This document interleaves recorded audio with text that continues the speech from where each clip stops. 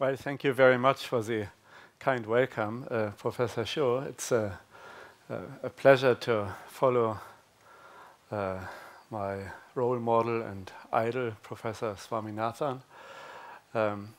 It's such a rich experience, Dr. Swaminathan, what you bring to the sustainability, poverty, and nutrition problems. That's unrivaled, and I think we are always very happy to see you here. You served as in the first board of my institute, the Center for Development Research, and gave it the right direction early on. So thank you for that. Colleagues and friends, actually I appreciate the terminology of biohappiness.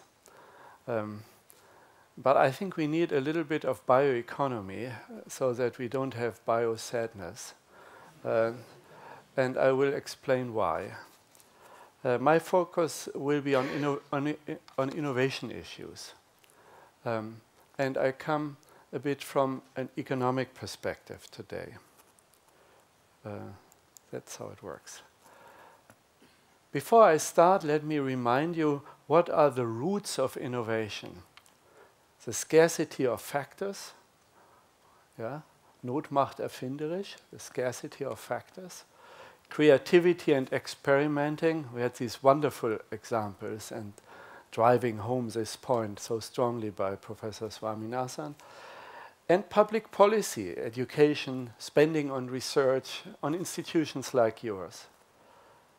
And we need to distinguish between two types of innovations, institutional and technological innovation. I will make essentially 4 points in my talk.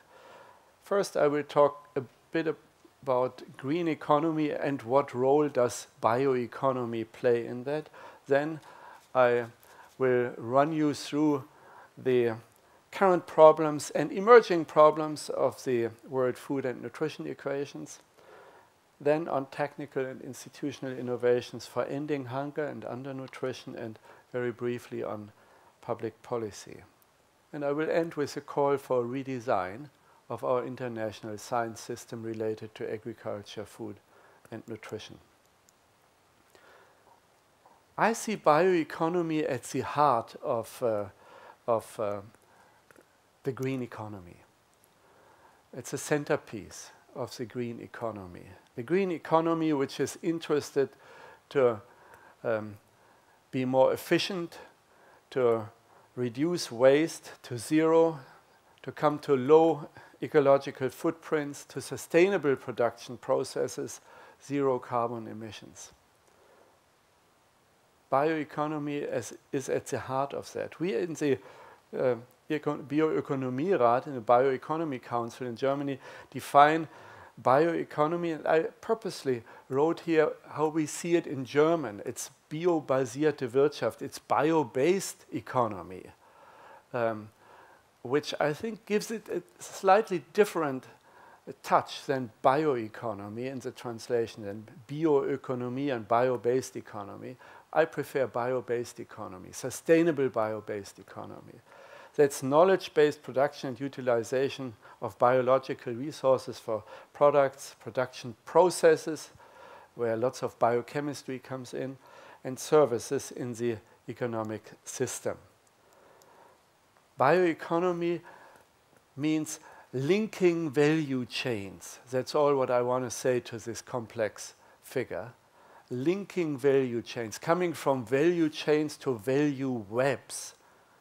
Big challenge for optimizing value webs rather than a value chain from soil to people's health and happiness. There are 4 drivers of the bioeconomy. Prices, which change, and thereby change the demand for bioeconomy products.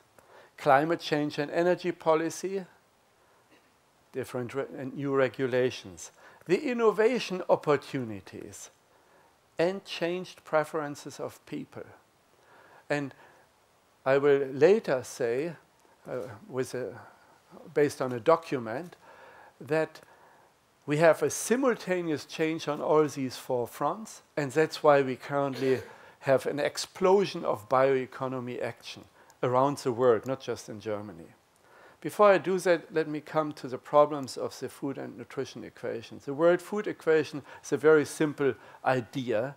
Yeah, you have global supply and global demand, and supply, by definition, has to be equated. And when this is at a high level, we have low prices, and when the equation is at a low level, we have high prices and volatile prices. That's what we currently have. On the supply side, you can glance at the key drivers there.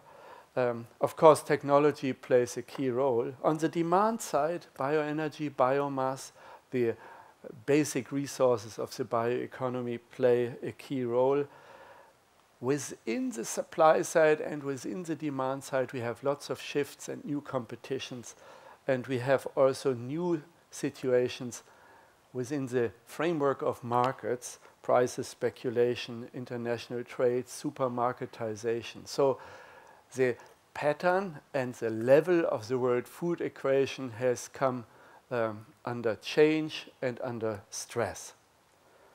Professor Swaminathan has already mentioned the major problems which we need to distinguish when we talk about food and nutrition security. The hunger issue, the micronutrient hidden hunger issue, the children's undernutrition, the essential first 1,000 days, and the obesity issues. We talk large numbers on that.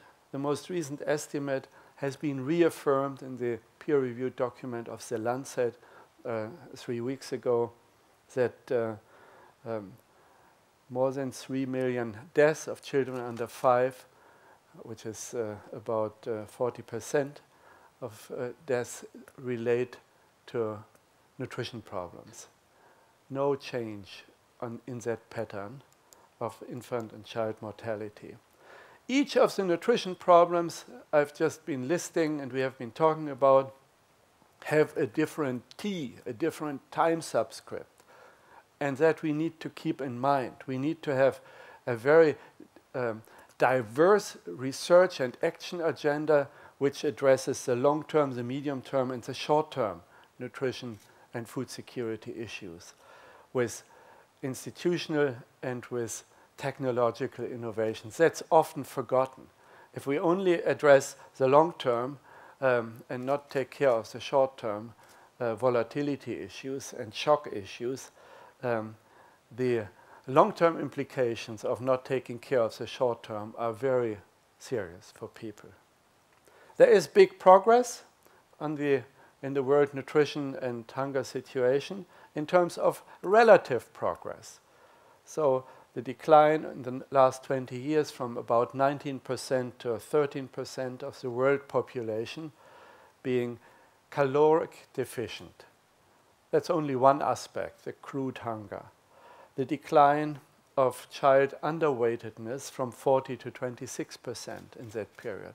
It is progress, big progress. The ending of hunger and of child undernutrition by 2030, in my opinion, is now a realistic goal. Well, it will not come automatically if we follow the trend. The trend has to be the downward trend has to be accelerated by about 50% in order to come to an end hunger and undernutrition situation in 2030. Land, global land is not much available anymore. The land use of cropland curve is flat. And at the same time, as about 40% of the world's poor live on degraded areas, degradation is still progressing. And again, at the same time, we have a new rush into land acquisitions, including, but not only, land grabbing. Land has become an international market. And as lots of small holdings are affected by that, it's a serious issue. The property rights issues around land and access to water have become very serious issues in many countries. The structural change in the world food equation will give us these orange prices if we trust best model estimates from the International Food Policy Research Institute. Say the wheat price going up by 30 to 40% from the yellow to the orange. The red columns give you the add-on due to expected climate change effect. So climate change will add to the shortages in the future, and this is modeled under reasonably optimistic scenarios of technological change. Price volatility has increased. And what's new if we compare the last century, the red curve is banking crisis, the greenish curve is world wheat prices. Financial crashes and agriculture commodity prices had no relationship until the early 1990s. Thereafter, they have become closely related. Financialization has set in and will not go away. It's an asset class. So a whole set of prices drives the food prices today, and innovation matters on whole fronts, not just innovation in agriculture, matters on the whole front of issues in order to keep food prices from inflating too much. Let me come to technical and institutional innovation aspects. The what and how of innovations for food security needs to be distinguished.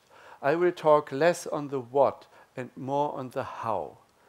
We had these wonderful examples of innovation from science and innovation from farmers, top-down, bottom-up coming together. We need both. There's absolutely no doubt about that. We need your type of institutions and we need the nurturing of farm-based innovation and strong incentives for both. But how?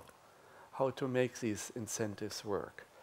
We need innovation system strengthening, incentives for the results and finance, and we need to rethink the whole landscape of science. Look only here at the left-hand side of how world agricultural production evolved last decade and is expected to evolve next decade. It was about 2%, and best estimates of OECD and FAO, who do these every year, these are the most recent one from a couple of weeks ago, suggest it will only, world agriculture will grow only by 1.5%. That's pretty close to population growth. It's 1.1, 1.2, and income growth is added. So if this is true, if this turns out to be true, we have a continued problem of world food equation balancing at a low level, resulting in lots of disturbances and volatilities.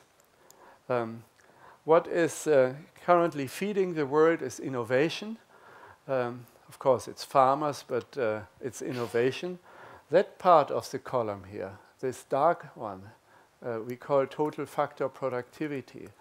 So the innovations on top of using cropland, irrigation, input intensification, so more fertilizer or so.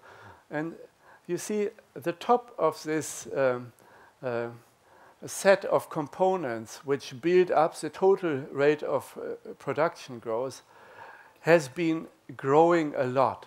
At the time of Green Revolution, this was rather small. Yeah, up there. This is total world, total factor productivity. Then we had lots of input intensification, yeah, fertilizer, pesticides, irrigation, and so on. That's no longer today's world. The world actually is on a good track if we go by this graph. We are producing more with less, with more creativity, with more innovation.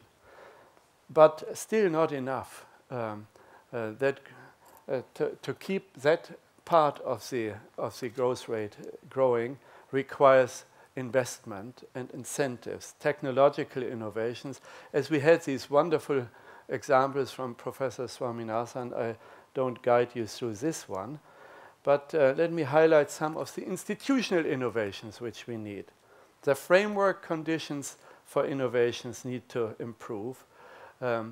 Appropriate, not too strict, but clear IP protection, the access to genetic resources across borders, sharing. We need innovative incentive systems combining the enhanced funding of basic research with results-oriented awards, including innovation prizes. There's good new social science research on the power of innovation prizes, where you say, produce this innovation and you win the prize of $1 million or 10. And then actually the silver and bronze medal winner also needs to get an award, otherwise too few people scramble for it.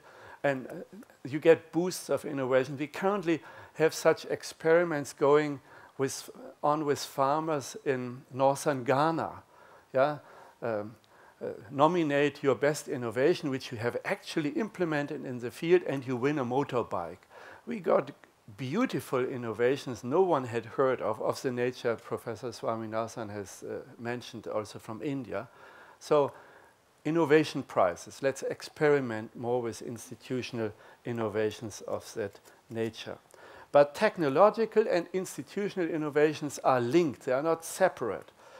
Technology we need in order to boost output and change quality of products, micronutrient deficiency contents of the crops. Institutional innovations we need to address the other side of food and nutrition insecurity. So the access, the utilization aspects, and the stability issue of the world food equation. So all the ways to stockholding policy for grains and so on. In sum, producing more with less requires sustainable intensification, and not only on the production side. Intensification process, sustainability measures, we need to be clear that we are not just after production outputs, but also after income and after nutrition improvements. The outcomes of sustainable intensification have to reach all the way to people well-being. Let me conclude with a set of policy actions. The overview is this. The world food equation is in a risky situation. We need risk prevention, risk management, social protection, and insurance systems. All four. Risk prevention comes largely through productivity enhancement. Risk management is policies and socioeconomic actions, stockholding, more trade openness, and so on. Social protection is also socioeconomic innovation, safety nets, cash transfers, and so on. And insurance systems can be public and private, and I think that's where we will get a lot of new system designs as ICT is strengthened and as crop and people insurances will become cheaper per unit. I think this will be the next big rural institutional change. We need a new science policy. If you look at what the world currently spends on agriculture science, you see that China is on the top, about 6 billion per annum. Germany used to be number 3. We are number 6, about $1 billion dollars. Not bad. Actually, the knowledge stock versus the annual expenditure gives a slightly different picture. I think in terms of knowledge stock, we are still number 4. But I don't care about this competition too much. These countries need to work more closely together in order to produce more with the same. And they need to work more closely with the private sector in order, which spends another 50 to 75% more. So the total sum of what the world spends is about public expenditure is about 35 billion and about 55 including the private sector. That's a lot of money, but I think it's not well spent, not focused enough spent. I have said something has changed around the bioeconomy, which is new research initiatives. That's what country after country in the last 3 years suddenly have invented bioeconomy research programs and strategies. Here's the list. Germany right in the middle there. Yeah? Nationale Forschungsstrategie Bioeconomy. German government currently works on a policy strategy to follow the research strategy. Lots of others have done the same. It proves my point. I believe that something has changed in the framework conditions around the world on resource prices, technological opportunities, and people's preferences, driving everyone from Kremlin to White House to Berlin into, I think, a healthy trend towards a bio-based economy. The German Bioeconomy Council suggests these 5 points of substantive priorities: bioeconomic competitiveness policies and research for that, fostering technology and institutional innovations. I gave you a few examples. Natural resource production and protection strategies, consumer benefits and health. That's where the happiness side has to come in. Environment and nature. I point to our strategy paper quoted here, which is on the website of the Bioeconomy Council. Let me conclude with this slide. The world food equation is in a precarious situation. We have the world spends on innovation at a healthy level, but not integrated enough. Policy action follows on a number of frontiers. After the world food crisis of 2008, action has come about at the level of the United Nations and the G8, G20. So it is not, it would be unfair to say we had a crisis, nothing has happened. Not true. I don't want to spend the time now to belabor that point further. But I think we need one additional step of action. We need a global body tasked with the challenges of agricultural development and food and nutrition security science, mapped roughly after the International Panel on Climate Change, which brings together the whole body of world science for permanent assessments, not a study here, a study there, a permanent assessment, forced into dialogue, conflict-ridden dialogue with policymakers. And this independent global research platform would then facilitate evidence-based advice at a global scale. The world science community around agriculture, food, and nutrition security, I underline not just agriculture, doesn't have such a body currently and doesn't have an incentive to drive the science agenda forward. So this is my daring proposal. The problems, I make that because the problems will not go away. We have probably the most challenging 2 to 3 decades before us until the middle of the century, when the about 9 billion, I don't think it will be 10, curve will level off. But to get there in a sustainable way requires a new way for us in the science system, where we also have to do more with less. Thank you for your attention.